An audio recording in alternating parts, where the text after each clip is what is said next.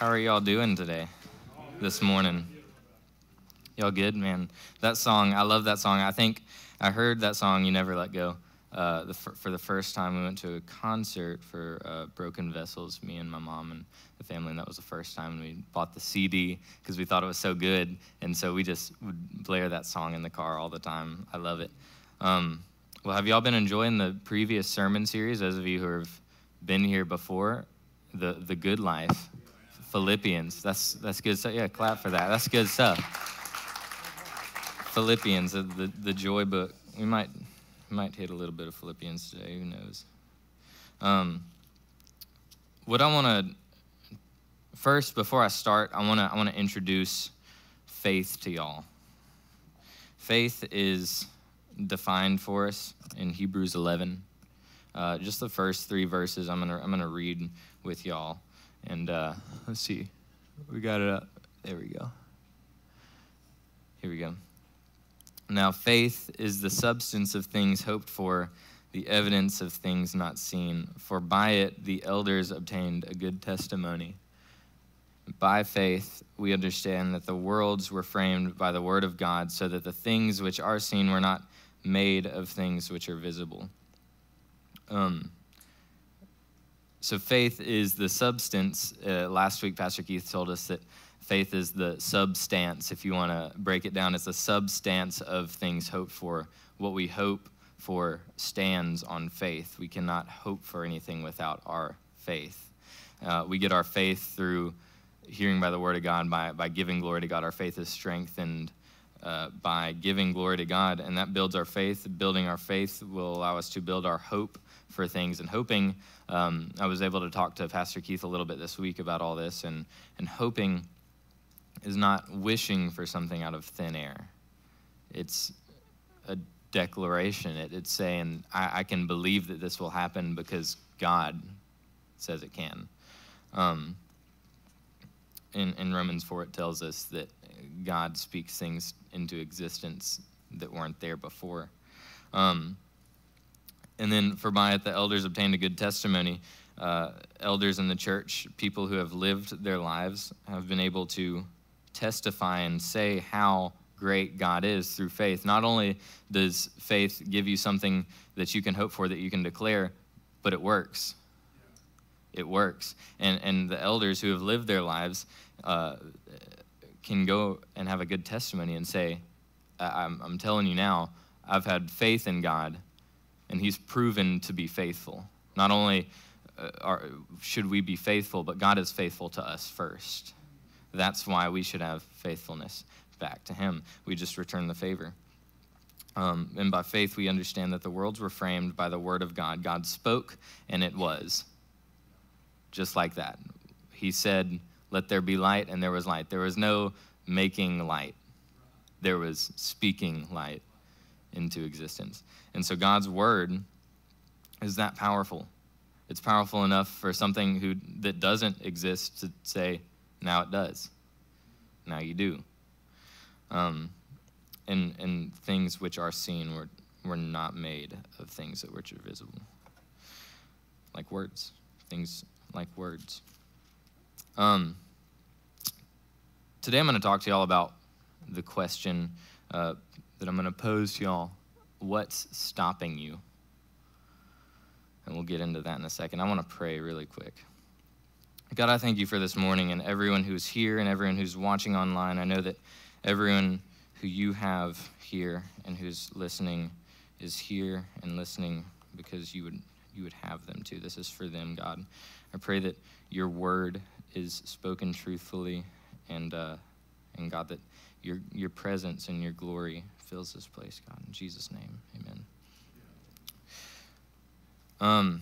So a couple weeks ago, I was able to travel to Canada and work with kids in Canada and do a Bible school, a 3-hour-a-day Bible school called Camp Create. If any of you have heard of it, it's a camp that's run at Cross Point Church on 53.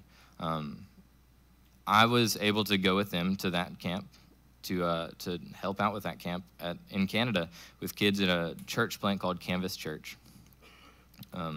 This is in British Columbia, Canada.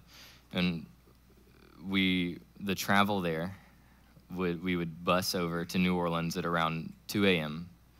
That's in the morning.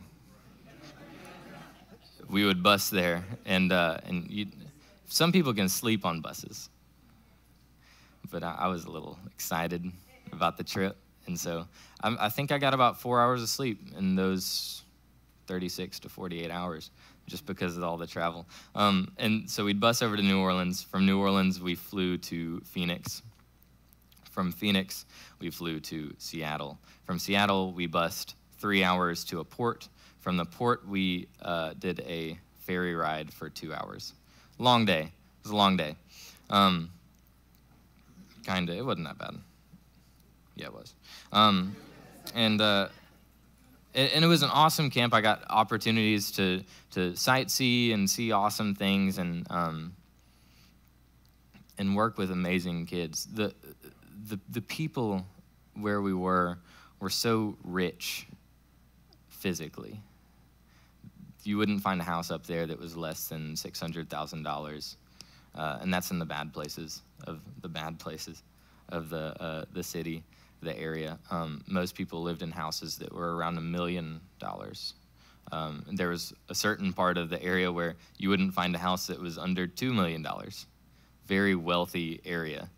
And you're thinking, well, what do you do in a mission trip up in an area like that? Well, that's the hardest place to do a mission trip, where people don't need anything physically. Why do I need God? Why do I need God? I have everything I need.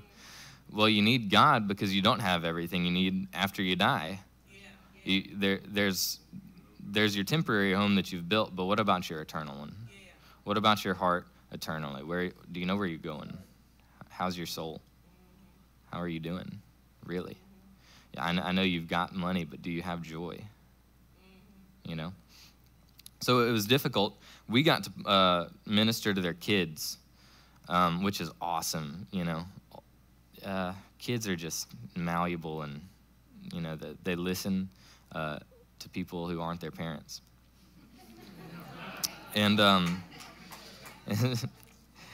and so we were able to talk to them. By the end of the week, we had kids who grow up in atheist and agnostic homes. No God, right? We had kids at the end of the week singing "We Believe" by Newsboys to their parents, which awesome, praise God. But it's the lyrics and just the chorus of that song. So we believe in God the Father, we believe in Jesus Christ, we believe in the Holy Spirit, and He's given us new life. We believe in the crucifixion. We believe that He conquered death. We believe in the resurrection, and He's coming back again. He's coming back again. And they're singing this to their parents, who are like, we don't believe in Him. How did you figure out how to believe in Him? Who told you about this? The parents are, you know, grabbing the hot dogs that we prepared for them and grabbing their kids and leaving. But we planted a seed, and that's all that's important. I just hope that God sends people to water that seed. That's what my prayer is for that area of British Columbia, Canada. I want to go back to the travel, though, of Canada, because, I mean, it was fun. I like planes now. I didn't think I did, and I definitely didn't whenever I got on the first one for this trip on my way from New Orleans to Phoenix. Right, this is my first plane ride in maybe 10 years, so I don't remember the last plane ride. I'm not used to How many of y'all like planes, getting in them? Y'all like to? How many of y'all do not? Would not get in it to save your life? You hate it, and it just hurts your ears pop, you get headaches, and see, I get on there, and that's me. I don't want to get on there. I don't want to get on, and I'm open-minded. I try to be, and so I get on there, and this will be fine. I, put some gum in my mouth. Hope that'll help with my ears and stuff, and and everything is fine. Then the plane started taking off, and you're like, you're getting pushed back because all the torque, and it's a plane. You're not in a car. I drive a Chevy Cruze. It's a little different, just a little bit. Yeah. So I'm like being eaten by the chair I'm sitting in, And I'm nervous, y'all. I mean, I'm gripping the seats. My feet could not be more planted. I'm looking out the window at the ground so that I know that it's still there. And the whole time I'm saying, I'm a college student, I'm a college student, I'm a college student. I'm an adult, this is okay, I don't need to be afraid, I'm an adult. Which I'm sure adults are laughing, saying, you're not an adult. You're up here talking about how you're afraid of planes when you're preaching. But no, but I was a little anxious, to say the least. And we're flying, and then we get to Phoenix, and we get on the Phoenix plane to go to Seattle. This is Seattle Airport. Seattle's a beautiful city. We got to spend a day there on the way back. Beautiful city, beautiful area. The Needle, the market, and everything was gorgeous. But on the way to Seattle, it's gorgeous looking out the plane, but I'm in the plane, okay? We're in the air. This is scary for me at the time, and I know it's silly to think about. The whole time it's clear skies, no turbulence or anything, but I was still tense. I was still worried. And I'm looking at the ground again to remind me that it's there, and trying to, I guess, to make an excuse to stay grounded. How's that? Yeah, that's good. And then it gets cloudy, and I look down, and all I see is just pillows of white. That's all there is. And I'm thinking, and it's gorgeous. It really is. I'm thinking this has got to be what heaven's like, minus the plane and anxiety. But I'm looking, and I'm looking out, and you see the tops of mountains through clouds, and you see the clouds, and you see higher clouds, and then the lower clouds. We're above the clouds, right? I look straight down, and I see a shadow of the plane. It's like this big, right, in my eyes. And I see the shadow of the plane, and around the plane shadow is a rainbow circling it completely. Completely circling it. You see rainbows in an arc. This one was a circle around it, completely engulfed the shadow of the plane, which I know this is like super weird and mystical, but a rainbow is symbolic of a promise. It's symbolic of, I believe that was something God showed me, saying, why are you being anxious? I've got you, like I am so much bigger than that plane. I'm bigger than the mountains you're flying over. I can move the mountains that you're flying over. He's capable. And while I'm looking down and I'm seeing the plane shadow and the rainbow circling it, and I begin to ease a little bit, I have a song playing in the back of my head, a song that I don't have on my phone, a song that I don't listen to a lot until after this. And it was Do It Again by Elevation Worship. I don't know, how many have heard that song? Not a lot. It's fairly new. The album's fairly new. The album is There's a Cloud, not a sponsor. But the chorus of that song is, your promise still stands. Great is your faithfulness. That's the first line. And so I just want to hold on to that for just a second. And I promise we'll get to what's stopping you. But I want to hold on to your promise still stands. When I saw that rainbow and I thought about God's promises, well, first let's start at the rainbow, okay? The rainbow is circling it. There's one thing in the Bible that the rainbow circles, and that's in Revelation, and that's the throne of God. When Paul goes and is in heaven, his spirit visits heaven, he sees the throne of God, and a rainbow surrounds it. And I think about this, and I'm on the plane, and I'm thinking about this, and I'm thinking, I'm in a plane, but God's here. He's not left his throne. I don't have anything to worry about, because he's still with me wherever I go, plane, however high, wherever I am, he's still with me. He's not left his throne. He's still in charge of my life and my destiny and when my life ends. And that's a promise. That's a promise of his faithfulness, and that promise still stands. Okay? Now, the most popular rainbow in the Bible is what? Yeah, Noah's Ark. Noah, in the Bible, Noah starts off as like the only guy. And when I say like, I mean he is the only guy on earth who is worthy to be saved. Everyone else on the earth is violent and corrupt, and there's giants now, and there's all kinds of evil, wickedness. People, their hearts would only think evil things. They wouldn't even think for a second morally. And God was like apologetic about even making man, except for Noah. Except for Noah, because he told Noah, he said, it's going to rain in a little bit. It's going to rain. And Noah's like, what's rain? It's going to rain and it's going to flood. I need you to build a boat.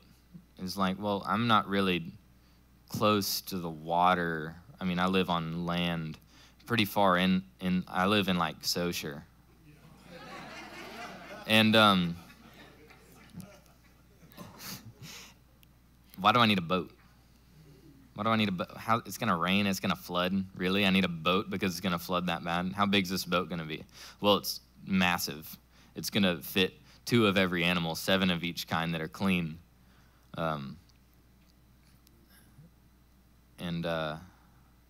Right, 7 unclean.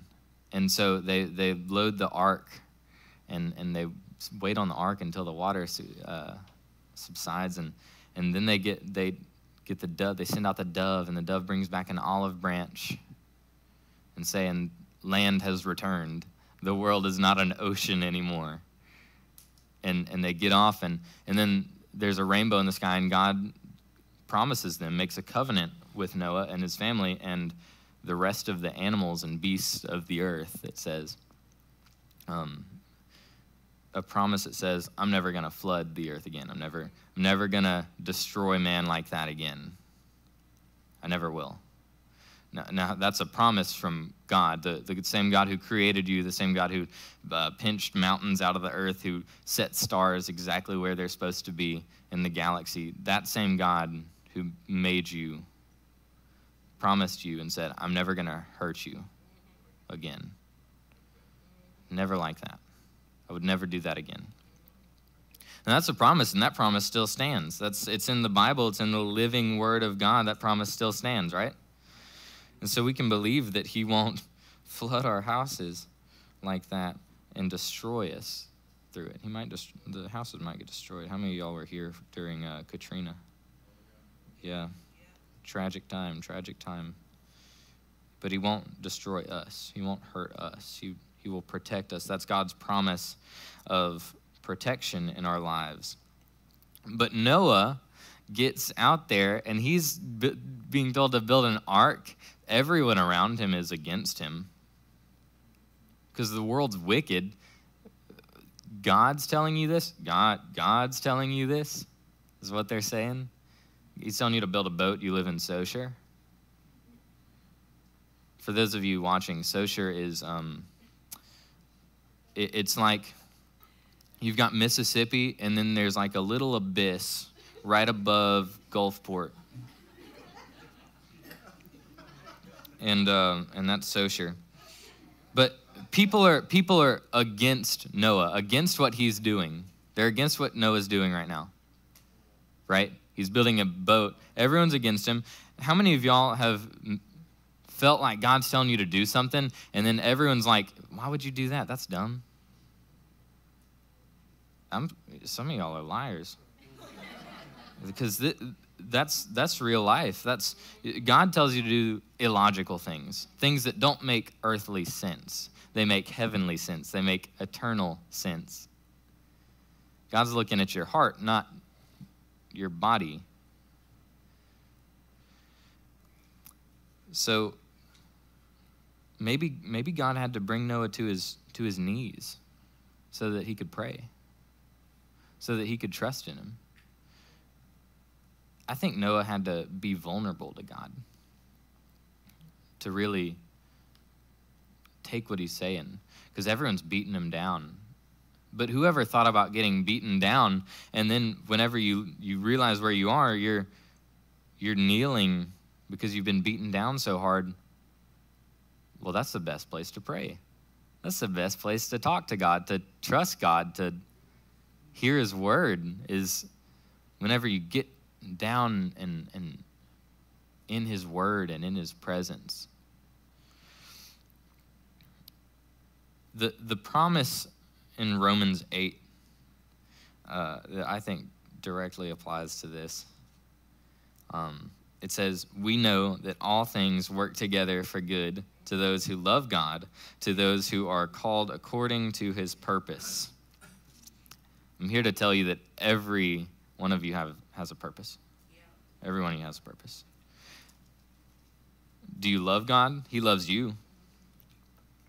He loves you so much, so much, unconditionally, that he made ultimate sacrifices for you. We'll get into that a little bit later, but he's brought you through things, even when you can't realize that he has. Think about the hardest thing you've gone through. It's different for each of y'all, I'm sure. Is it still going on? There's probably something else hard going on right now. There always seems to be, right? But God brings you through it. There's always a storm, but God will bring you through. He will always push you through, because all things work together for good for those who love God.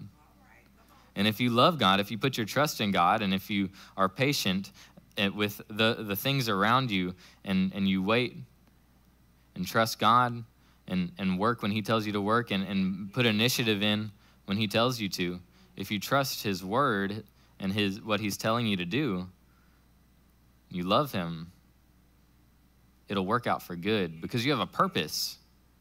You have a purpose for your life. And so on that plane ride where I saw the rainbow, I was reminded of all these things. I was reminded of what he's doing in people's lives and in my life and everyone around me, and what he's going to do and what he will never do again. He's promised us protection. He's promised that he will push us forward in life for our purpose, for a greater purpose, which is for him. God will, let's see if I got it up here. God will remind you of his promises. It's important to remember that. In times of trouble, God will say, don't forget. Don't forget. I promised you. When have I ever gone back on my word? When have I ever gone back? See, God, and I know those scholars out there and in here are thinking, well, we had the law, and then Jesus came and just did away with the law. Jesus did not do away with the law. Jesus fulfilled the law. He said, this law sums up to one thing that God wants you to know, and that's to love.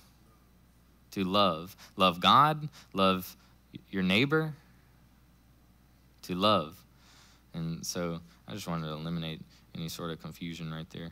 But I want to take a little bit of a step forward. I'm going to spend some time on this for a little bit of a step forward.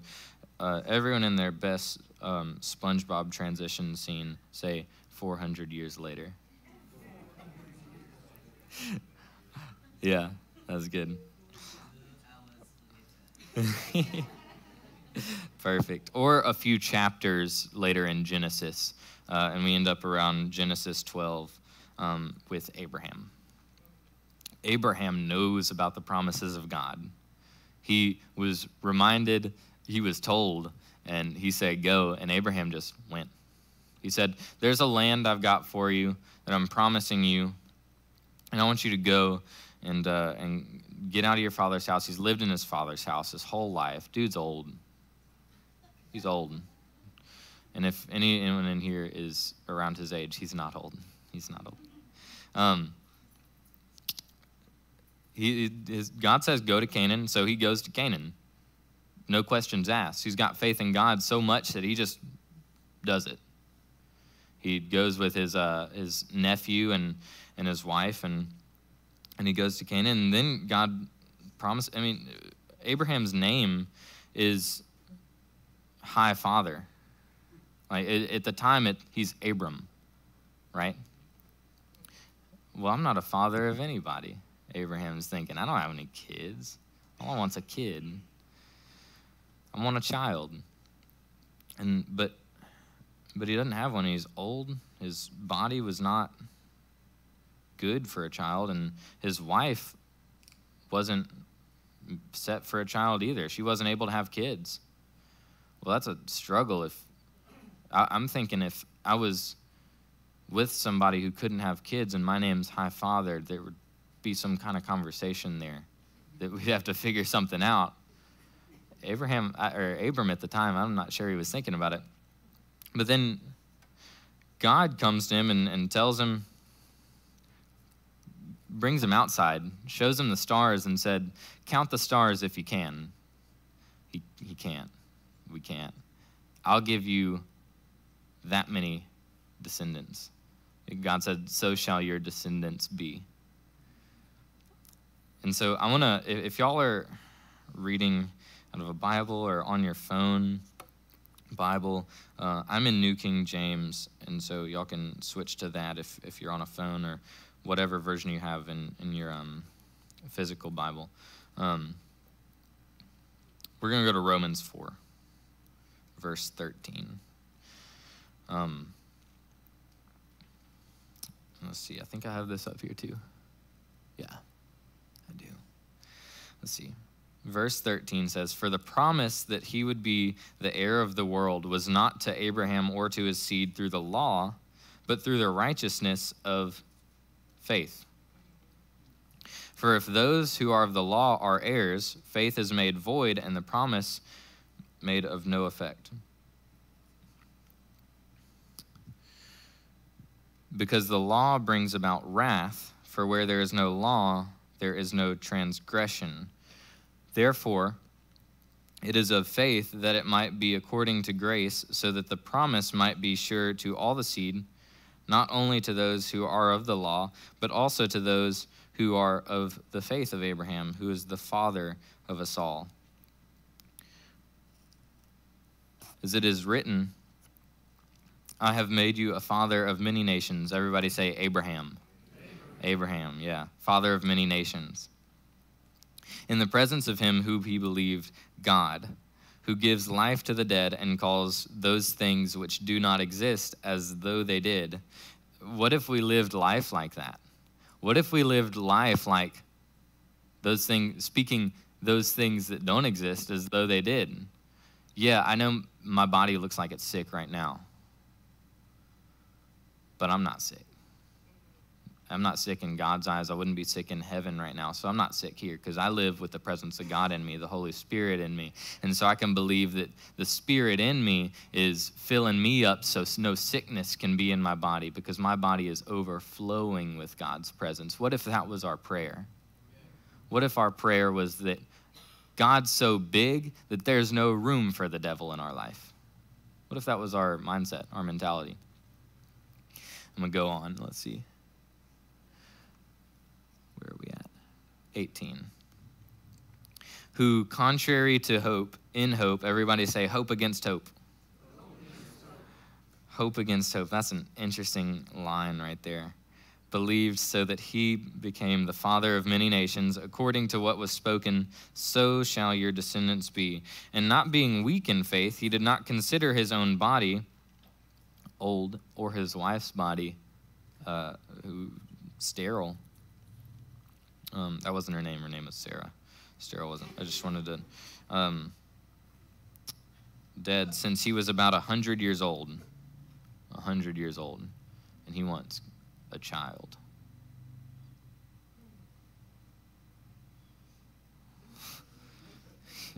I don't think that's possible, y'all. I don't think that works like that. I'm pretty sure it doesn't.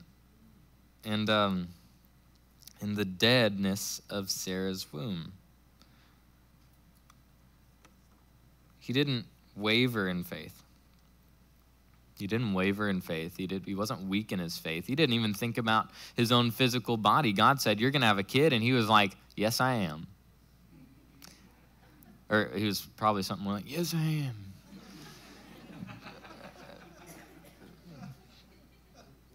His faith wasn't weak. His body may have been weak. His faith was not weak. That's what's important. What's important is that your faith goes before your body, your physicalities. I'm sure a lot of us have been in pain or are in pain, have pain in our life, and the people around us, and it gets onto us. We hurt because they hurt, or we're hurting, and we know that it's hurting other people. We know better. But what if we just had faith in God that he would fulfill that promise, that he would act on that promise? God will act on his promises.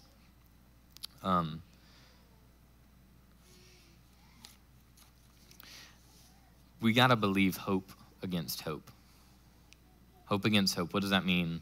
Well, I think that means that while his physicalities say you can't, it means that your spirituality, your spirit in you says, yes, you can. That's hope against hope.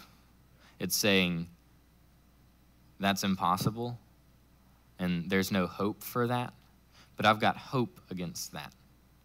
I've got hope against hope. What if we believed hope against hope that God would succeed in our life rather than the man around us,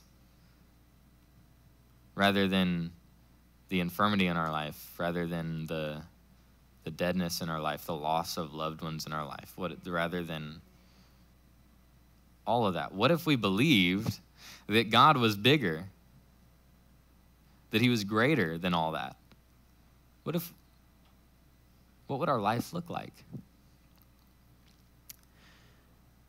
In Philippians 1:6, and we talked about this a couple weeks ago, it says, being confident of this very thing, that he who has begun a good work in you will complete it until the day of Jesus Christ. We'll bring it to completion. In some versions it says he will perform it. In some versions it says he will perfect you.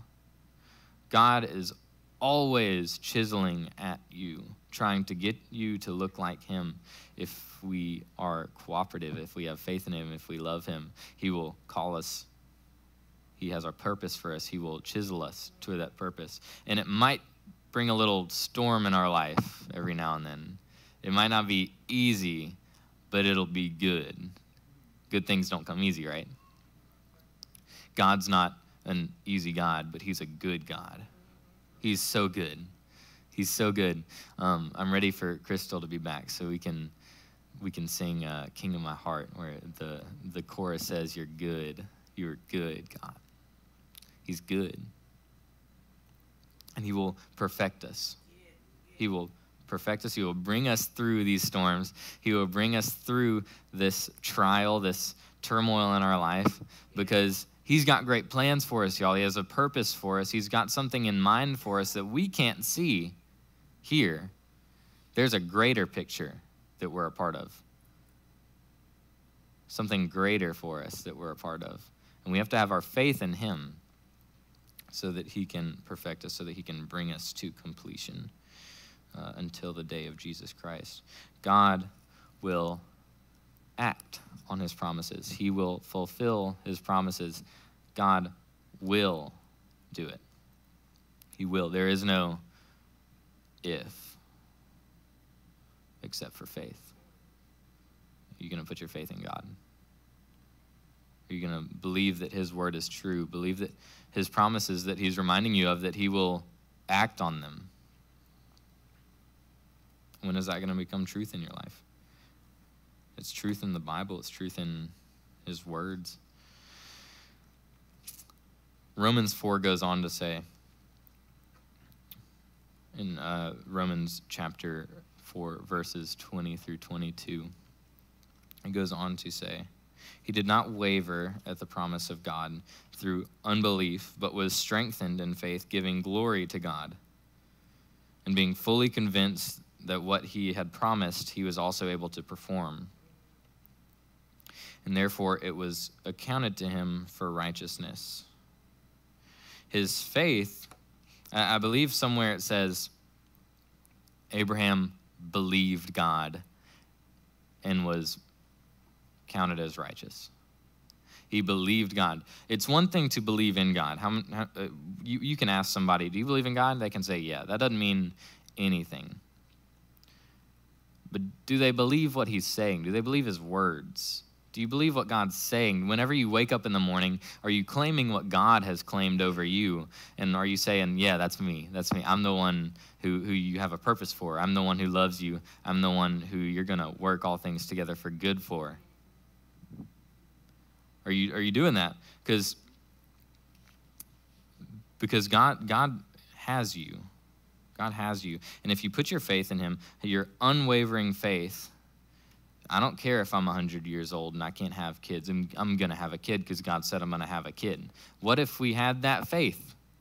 What if that was the faith that we had? What if God can use that faith? He can use that faith. And Abraham had a kid. He had two, technically. That promise became fulfilled. It was acted upon. And it goes on saying, unbelief strengthened in faith, giving glory to God. We give glory to God. And our faith is strengthened. In all things, we are to give glory to God. I was listening to the radio the other day, and it said that we like to put our priorities in a horizontal line. It's God. Typically, it's God. Ideally, it's God, family, friends, fun, right? What if we had it all on a line shooting up and everything we did pointed up, and on our line it said family, friends, fun, and it pointed at God? What if that was our priorities? What if everything we did, no matter the order, was for God? God will set it straight once you point it to him. If you have your priorities pointing up, not only is God your priority, one of them, but he is all of them. See, God made y'all. He made me. He made us. And so we owe him quite a bit, really. We always fall short. We will always fall short until the day of Christ Jesus, it says. Until completion, he will be perfecting us until then. We just have to have faith in him. God can work in us if we have faith in him. If we give glory to him, then he can strengthen our faith. Once we have faith, we can hope for things and they'll be done. We can declare things and they'll be done. We can use our words and things will come into existence, right? That's what it says. And then it goes on to say, and these are my favorite verses out of this passage, Romans 4. Y'all with me? Y'all good? 23 to the end of chapter 4. It says, now it was not written for his sake alone that it was imputed to him. Y'all say imputed. I like that word, imputed. Now it was not written for his sake alone that it was imputed to him, but also for us. It shall be imputed to us who believe in him who raised up Jesus, our Lord, from the dead, who was delivered up because of our offenses and was raised up because of our justification. I should read it again. It's good. That's so good. That's so good. It was not written for his sake alone, but it was written for me and you. Abraham believed God, believed what he was saying to be true, and was made righteous in the eyes of God. That's so cool for Abraham. That's awesome for him. But what about me, God? What about me? Well, it's not just for Abraham, it's for you too. God can make you righteous if you have faith in him and what he's done through his son, who was delivered up because of our offenses. We put him on the cross. We might as well have been the person who drove the nails into his hands and his feet, who set up the cross, who stabbed his side with a spear. We might as well have been those people, the people chanting, cheering. We might as well have been that person. But God said, Jesus said on the cross, forgive them. Can you imagine being persecuted so heavily and then looking into the eyes of the person who's doing it to you, say, God, forgive them. They don't even know what they're doing. They don't even know what they're doing to me. That's a wild heart. That's fierce love for people. What if we had that? Why don't we? This justification is for us. God will justify us in his promise of Jesus. In fact, I think God will justify you through his promises. God is a loving God. He wants a relationship with you. He's amazing. He's so wonderful. He loves us so much that we need to have faith in him and what he has for us. He gave his son. Who all in here has kids? Or just raise your hand if you have children. Or your pen, or whatever. How many of y'all would put one of your kids on a cross? Not as a joke, as like, how many of y'all would put no hands, no honest ones? God did that because he loves you. And it was your offenses who put his son up there. But because his son was up there, he delivered you from your transgression, from what you did wrong to Jesus. God used that death to give you life. That's the sacrifice. The sacrifice is that God used a cross, an instrument of death, to say, I'm not going to let it have any more death over anyone on the earth again. I'm going to promise life to everyone. And not only will I promise them that, I'll remind them of their promise. I'll remind them of that promise, and I'll act on it. I'll act on the promise. I'll fulfill the promise that I have made for you. And I'll justify you because of my promise that is Jesus Christ, who we delivered up. But he rose again and conquered that. He conquered death. He conquered sin. He was resurrected. It's like the kids in Canada were singing, we believe in the crucifixion. We believe that he conquered death. We believe in the resurrection. He's coming back again. He's coming back again. Are we going to be ready? So what's stopping you from taking action and accepting God's action in your life? What's stopping you? It's the message title. What's stopping you from having faith in God, from putting your heart in God's hand and saying, you made it, it's yours?